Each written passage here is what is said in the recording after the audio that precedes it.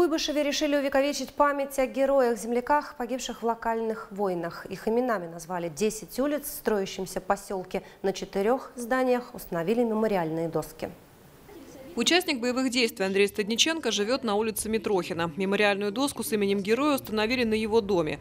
О том, что улица названа в честь стрелка-гранатометчика 7-й парашютно-десантной роты Александра Митрохина, погибшего при выполнении боевой задачи в Афганистане, теперь будет знать каждый. Свой интернациональный долг с честью выполнил. Поэтому мы должны помнить героев своих.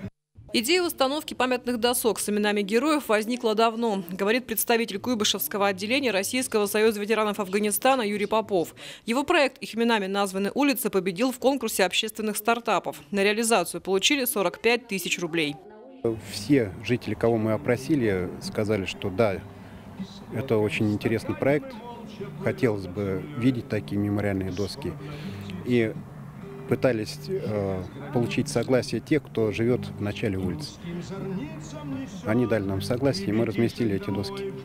Одна из улиц поселка Западный носит имя Александра Песчанка. Он погиб во время служебной командировки в Чечне в 2002 году при обстреле автоколонны. Награжден орденом мужества посмертно. Его сослуживец Андрей Хрущев в тот день запомнил навсегда. Со всех ног помчался в отдел милиции, ну а там уже группа собиралась, скажем так, начальник милиции, женщины, скорая помощь.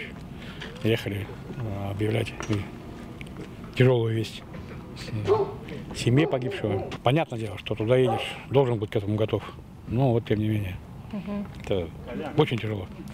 Именами героев-земляков, погибших в Афганистане, на острове Даманский, на Северном Кавказе, названы 10 улиц поселка Западный. Всегда с большим почетом и уважением относился к защитникам Отечества и к тем людям, которые увековечивают их имена. Защитники Отечества, жертвуя своими жизнями, невзирая какой политический строй и режим в стране, они идут и защищают рубежи нашей Родины. Мемориальные доски установлены пока на 4 улицах поселка. Работа по увековечиванию памяти героев-земляков продолжит. Оксана Тимошенко, Андрей Лебедев. Новости ОТС.